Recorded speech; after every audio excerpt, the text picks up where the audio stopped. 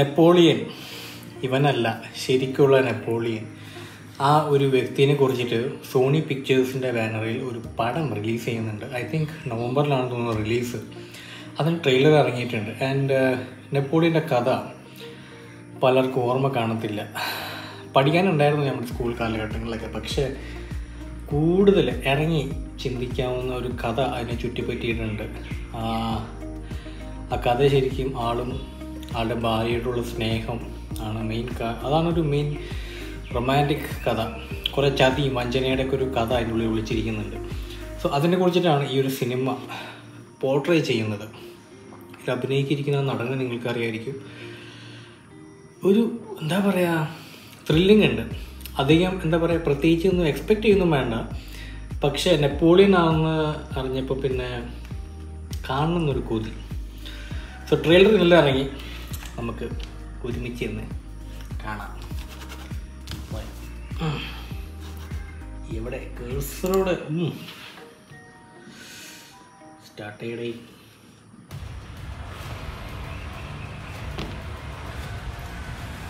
കിരീടധാരണം, Colombia, apple original films. No doubt you've seen chaos in the streets. We must make an example or France will fall. What did you do with this assignment of defense was transferred to you?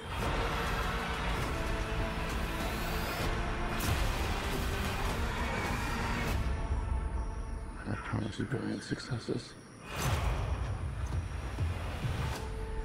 Ridley Scott. Eating gladiator, black card, American. What is this costume you have on? This is my uniform. I led the French victory at Toulon. What is your name? Napoleon. Napoleon. The course of my life has changed. Napoleon. I'm destined for greatness.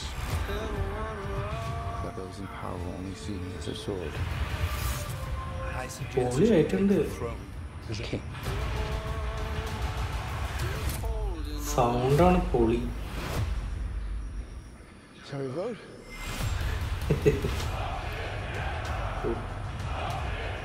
Josephine.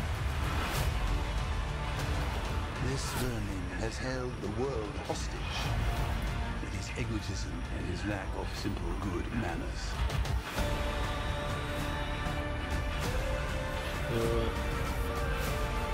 I think you're great. Legends.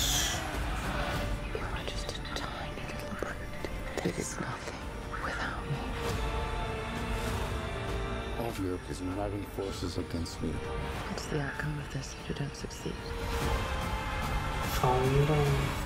Your Majesty, we are discovered. Good.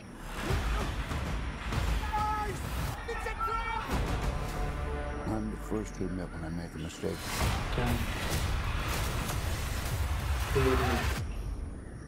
I simply never do.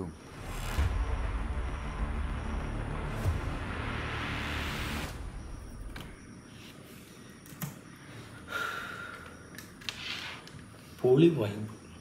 സൗണ്ടാണ് എൻ്റെ പൊന്നൂര് രക്ഷയില്ലാത്തത്.